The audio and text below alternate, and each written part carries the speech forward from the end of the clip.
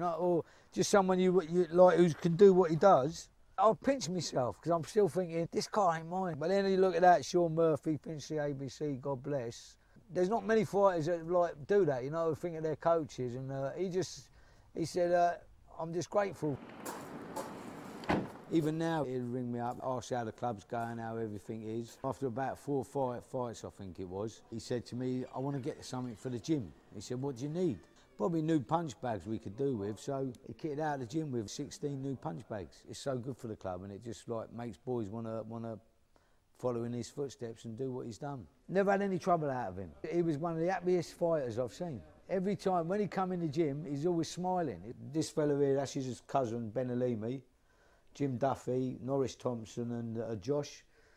Anyway, so we've had this new ring. It ain't been here, it weren't here that long. We had Josh in here a little while ago doing a bit of filming. I was nearly going to get a lawsuit out on him because he's like graffitied my ring.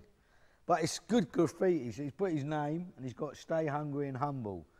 Kids come in and look at that and they say, like, who's done that? And I'm like, Anthony Joshua. And it's like, it gets the kids thinking.